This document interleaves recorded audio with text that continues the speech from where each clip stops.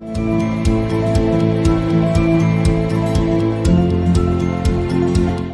there, Refuge Church. Welcome to another week as we talk about the kingdom of God, what it's supposed to look like, how we walk in it, all of the above. I'm going to pray and we'll get kicking. God, thank you so much for these statements that you have made about our identity, about who you have made us to be. I pray that you would be in our ears to hear, in our hearts to receive the things that you have for us. I pray that we would be able to say yes to whatever it is that you are calling us into.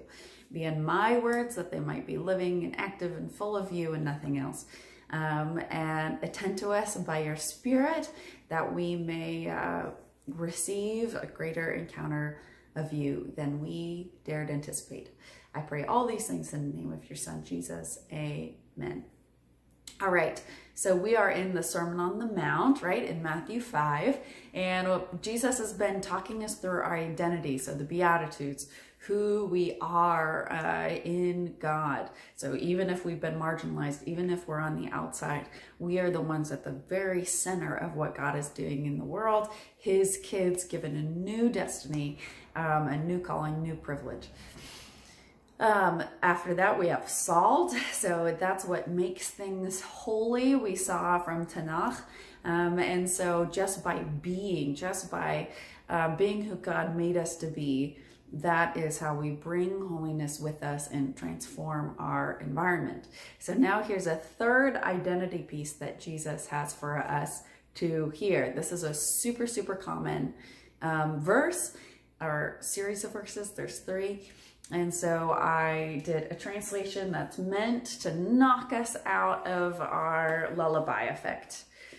And that is going to be Matthew 5, verses 14 through 16. All right. So Jesus says, "You are the shining rays of the universe. You are a bustling city laid upon a hill, which cannot be concealed.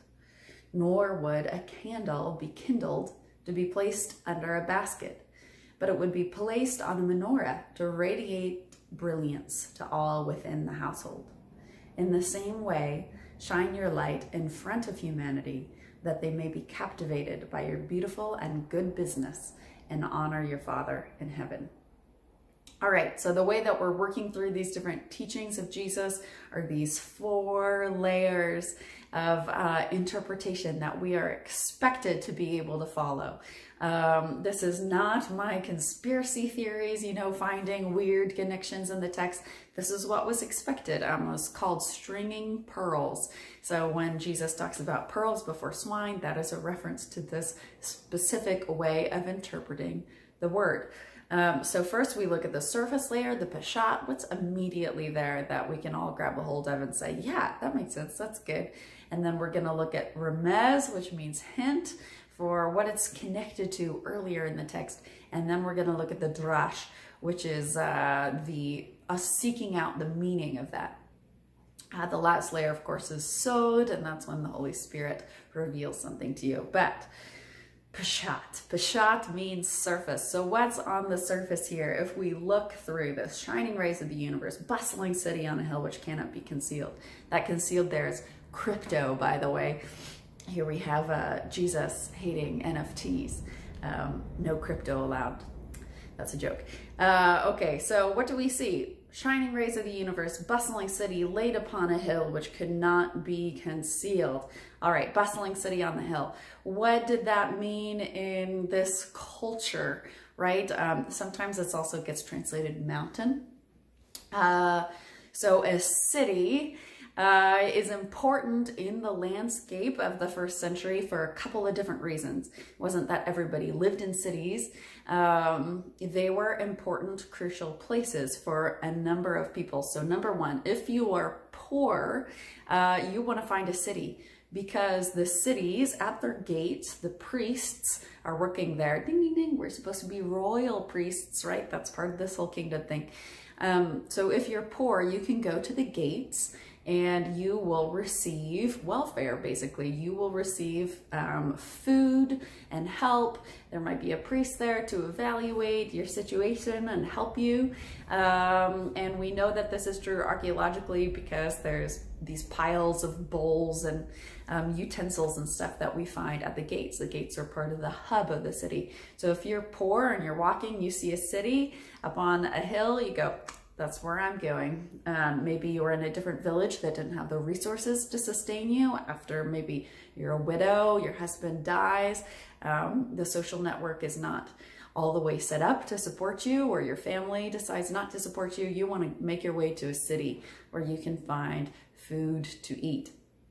All right, so that's if you're poor. If you're sick, similar deal. There's going to be priests in those gates that can come up and help you through your cleansing. If you're a leper, it's going to be where there's a community of sick people outside the gates, right, that you can join in with. And so you want to find a city.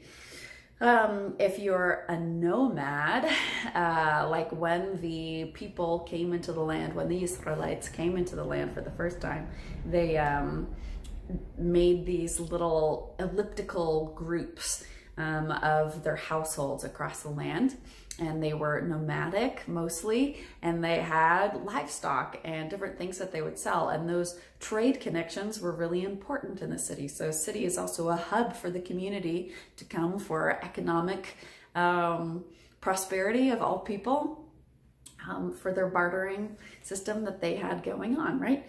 So if you're poor, if you're sick, if you are a trader, if there is a time of danger, so there's a siege coming, there's an invader coming, there's a famine, there's a fire, there's a drought, all of these things lead all the people in the surrounding area to a city, because a city is going to have an established source of water to sustain the people inside it. It's going to have walls as a place of defense. So if we turn the light on all these images for the church, first off, we should not be the invaders. We should not be the violent ones causing distress to the local government and our community. We should be the ones who, in times of distress, people come to us for shelter, for care, for nourishment, for safety. That should be our identity, who we are, that our community knows in their time of danger, they can come to us. In their time of sickness, they can come to us. In their time of poverty, they can come to us. And that's corporately, as well as Jesus is going to dial it into individually as well. We start at this corporate. Who are we as a people? Are we a refuge for those around us who need us? And then we're going to dial in, which is cool. The second part that I want y'all to see from this is that it's on a hill. So when we're in lands that have been occupied for a very long time, so including in the Americas, we have versions of this, but also in this particular area in the Levant, which is this section of the Mediterranean, but all over. If a group of people who is deciding where to live, indigenous people, find a place that they think is good, they're going to want to stay there. So that location is going to have good access to water, is going to have good defense points.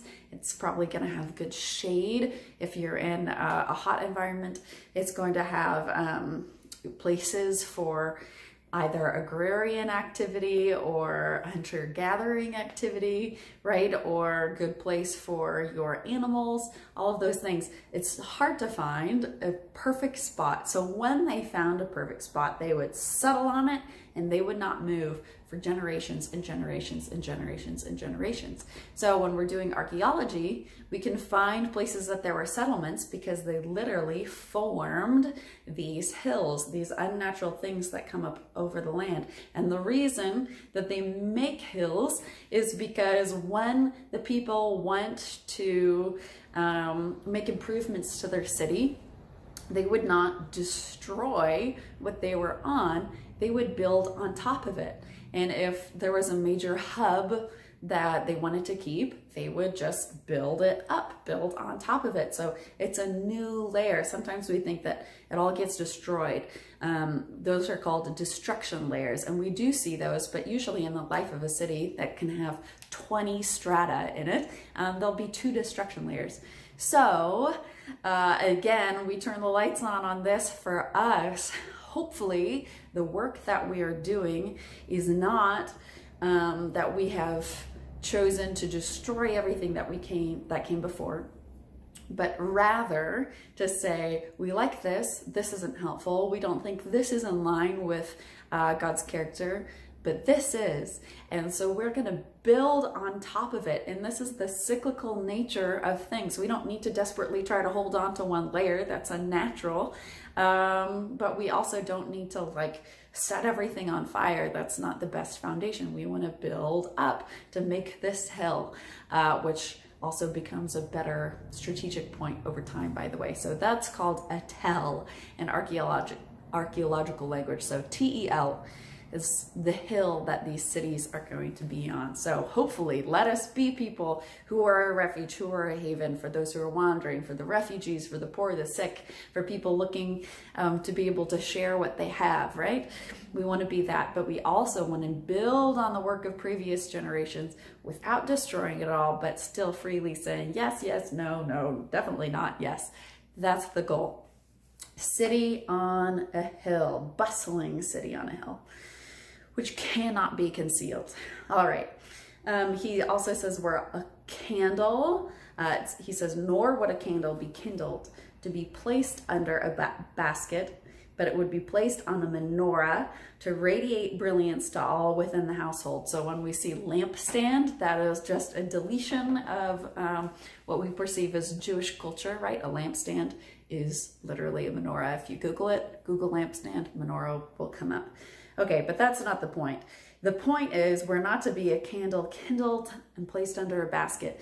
We are made for a reason, and that reason is significant, and the way you have been formed is glorious and important and flawless in its original design.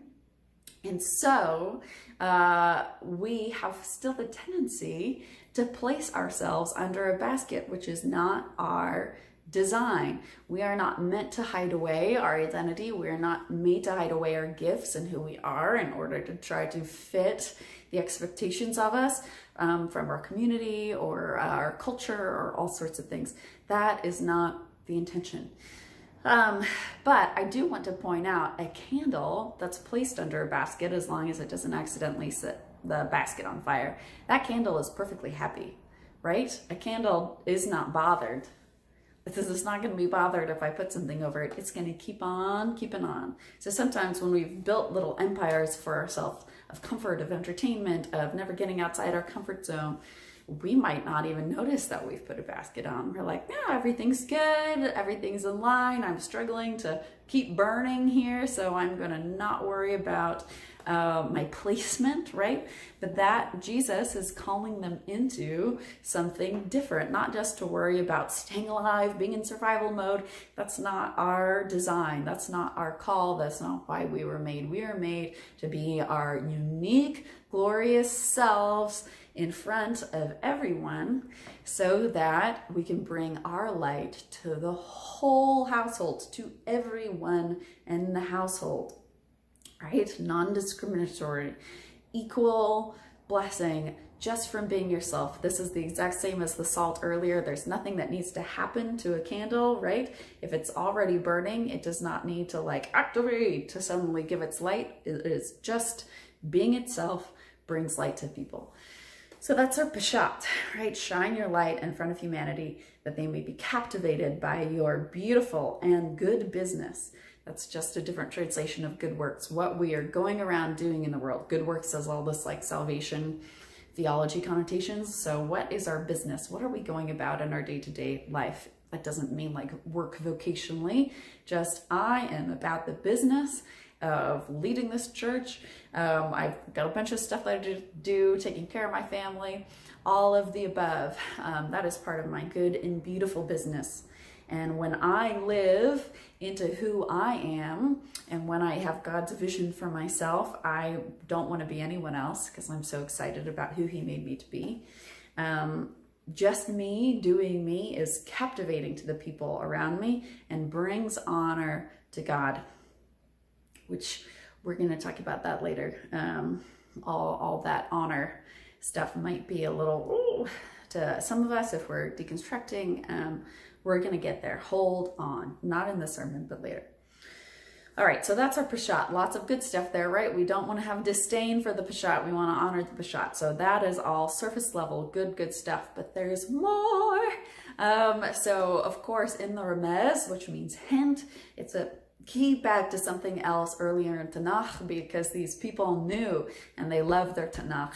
And of course, with the translation of light, you are the light of the world, right, that we're probably used to. We might even be able to think of it because it's such a famous passage.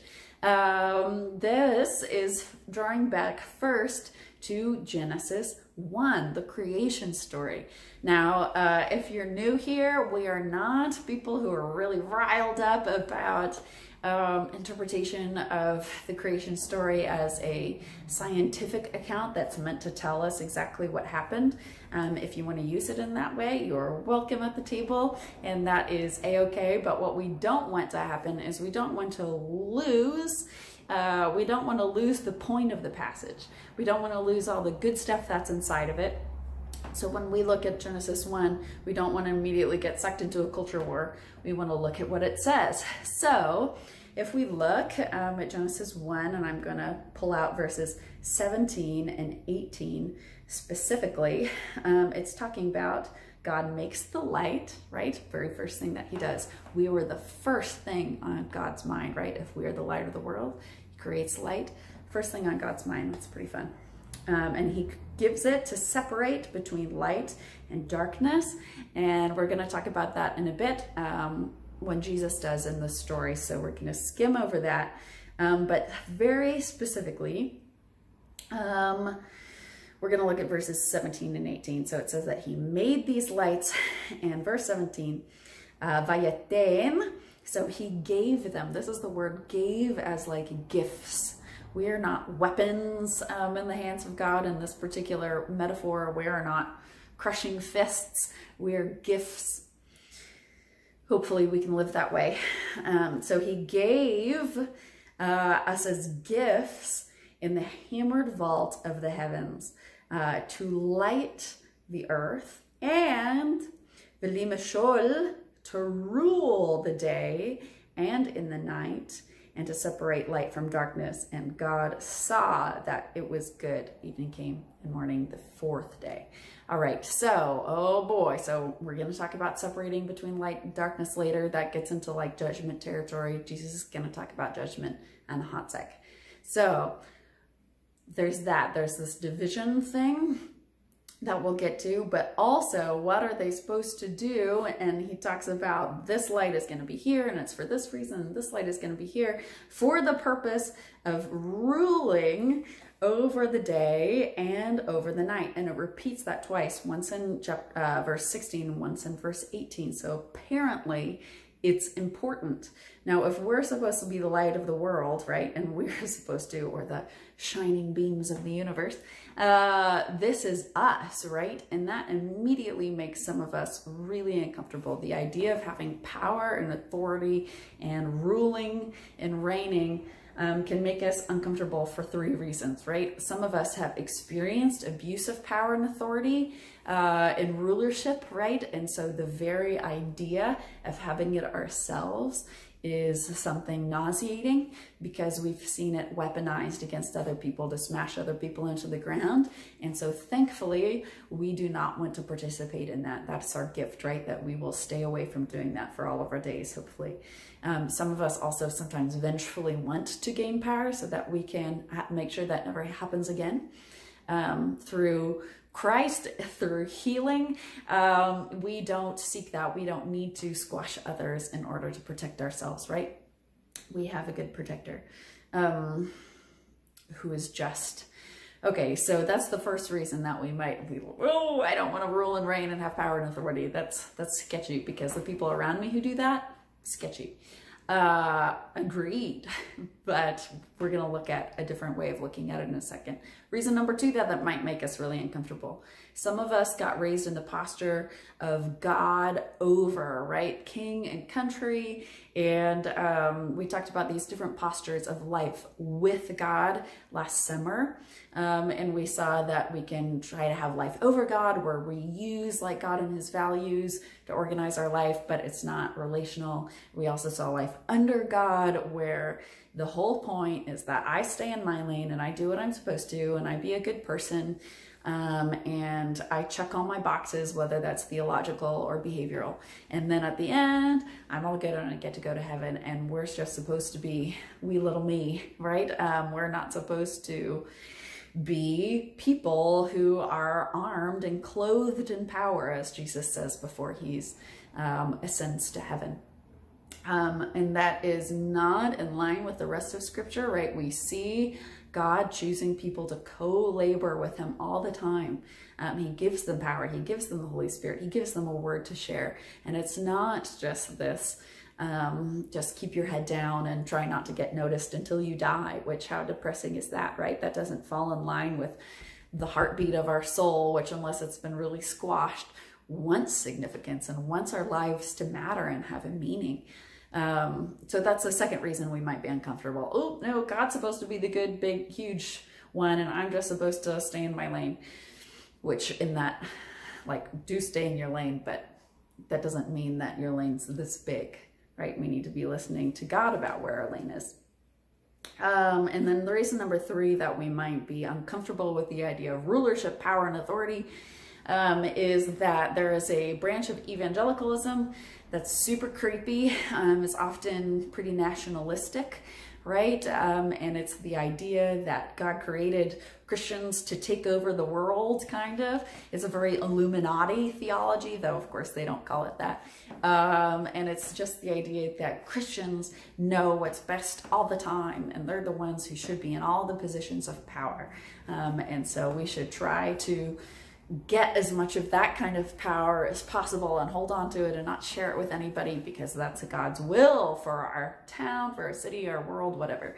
So we want to stay way, way, way, way, way away from that, because why? We're supposed to be servants, right? We have this throughout the text, and we're going to look at it in a minute. That's not God's, I don't believe that's God's intention for the church.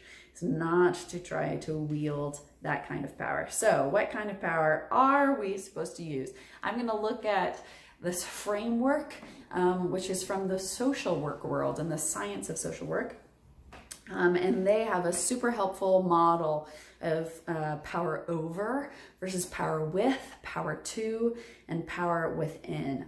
So power over is the one that gives us the heebie-jeebies. That's maybe been a source of abuse in our lives. So I'm going to read, this is from the science, what power over is, and will probably sound pretty familiar. Power over is how power is most commonly understood.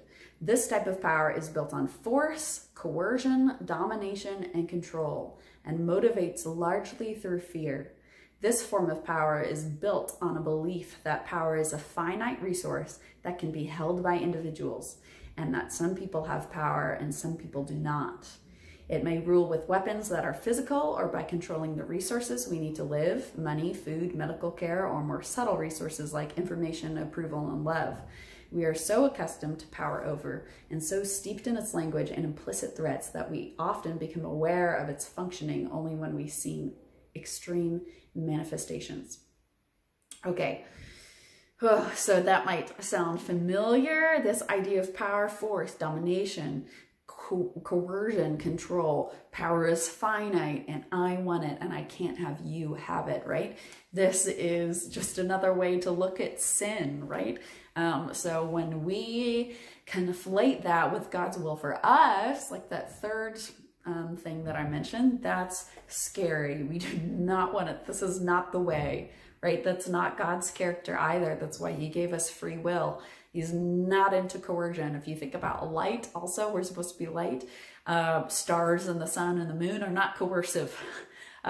This is not who we're supposed to be. This is not it. This is not the call. And anytime we get drawn into the culture wars, that is a fight over this kind of power. We don't need to have this kind of power. We have different kinds of power. And so all of that is just a huge funnel distraction into something we don't need and we weren't designed for.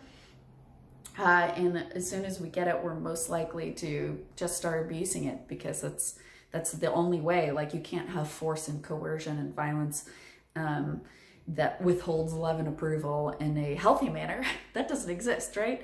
The reasons that we know this is not what we're supposed to have, Genesis 12, Abraham is spoken to. We are called in the early church the children of Abraham, right? Paul is very clear about that. Jesus is clear about that. John the Baptist is clear about that. We are now, as part of God's household, the children of Abraham. And Abraham was told his whole thesis of his life, his mission, is to bless all nations. So to serve all nations, to consider them part of his family. And bless means to kneel, right? Kneel and serve them. So that's the opposite of a scepter, right?